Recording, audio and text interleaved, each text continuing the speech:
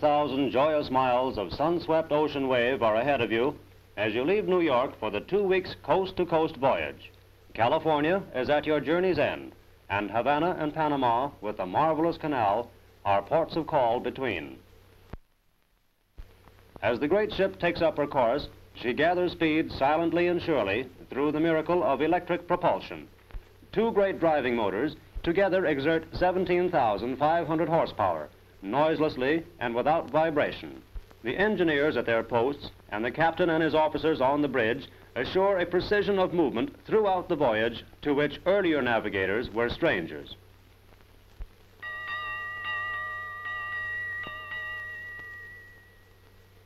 On a map of old buccaneering days may be traced the ship's route through romantic seas in the wake of the old sea rovers.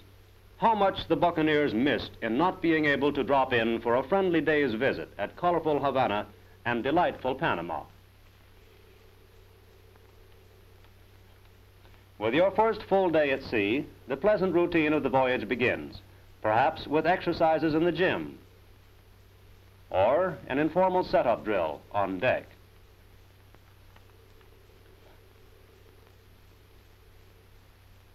Or, if you are particularly kind to yourself, breakfast in bed.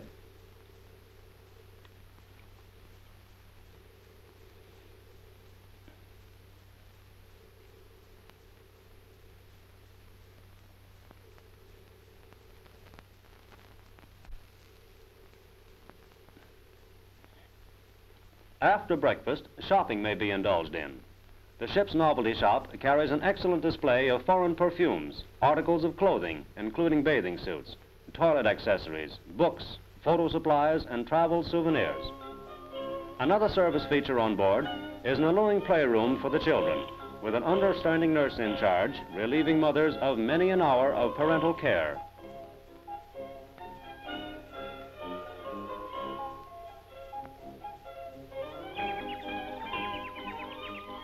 On every voyage, a children's party is given, usually with the captain in command.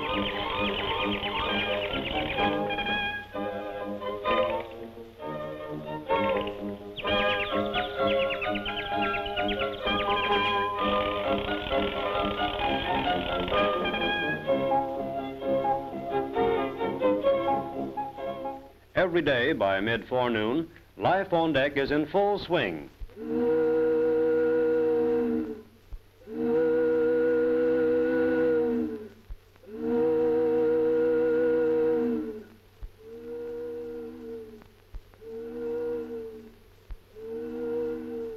Sky deep blue, sea rippling and sparkling under a gentle trade wind, the ship speeding steadily on. At such a time, mere living is a delight, and, as Walt Whitman says, you may truly loaf and invite your soul. The broad promenade deck has the animation of the boardwalk at a fashionable shore resort, and refreshment is not wanting, an important consideration in the brisk sea air. Stewards here serve bouillon at 11 and tea at 4.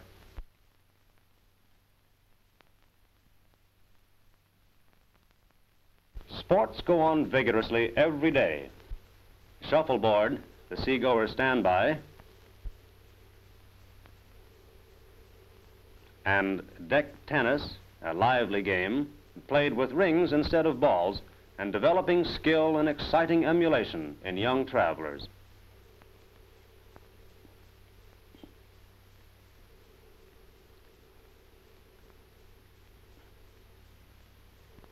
But the palm of popularity must go to water sports, for the two great deck pools, each holding nearly 90 tons of sea water, are in use from morning to night. Girls sprint for a prize and do stunts. This they call the snake crawl.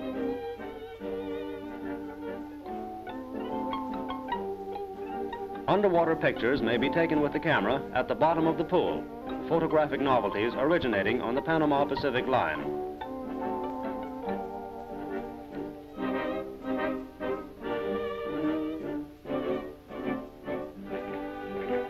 A lad wins a contest by picking up plates at a depth of 8 feet. Watch him come up. 2 cameras were used for this.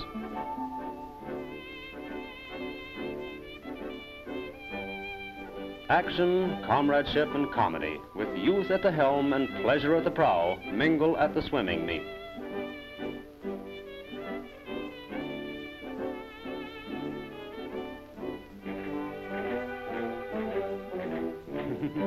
Even the ship's fat man contributes a stirring number to the program as he does his stuff in the pool.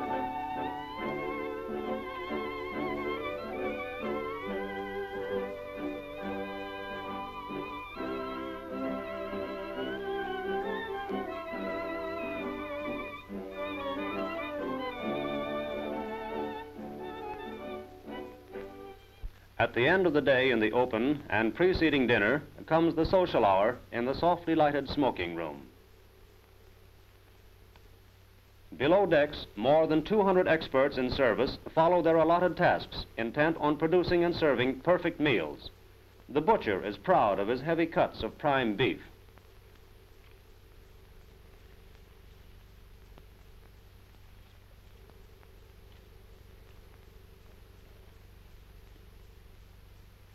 Meat cooks broil thick steaks over charcoal, the only fire in the big electric kitchens.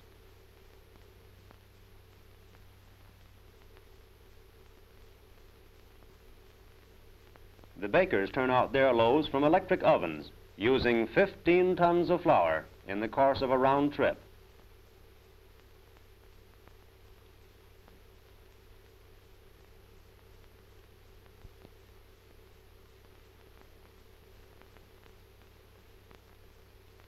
Fish and roasts and soups are cooked by huge electric ranges. There are 10 of them. In the dining saloon, seating 300 or more, individual orders or formal meals are served with equal care. And what is important in sailing through the tropics, in a measured temperature, for the room is air-conditioned.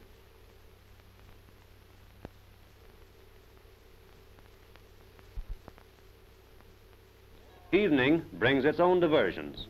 Once on the voyage, a fancy dress ball is held, and improvised costumes win laughs and prizes.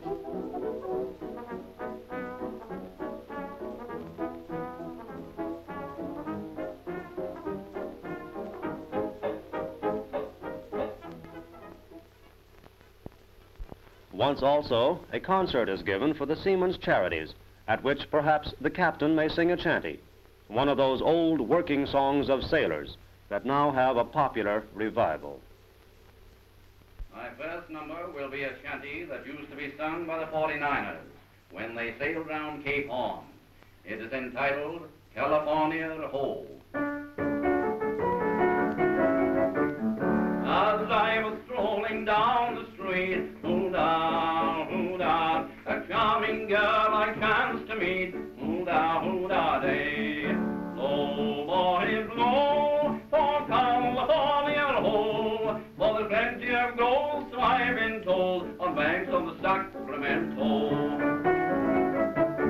That girl was sweet and fair to view, hoo-da, her hair was dark and her eyes were blue, hoo-da, day.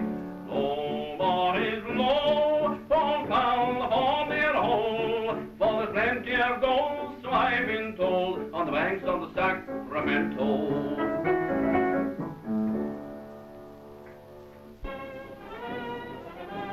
So life on board goes on serenely day by day, varied and colorful, full of zest and contentment, as the giant liner pursues her undeviating way from coast to coast over sapphire seas.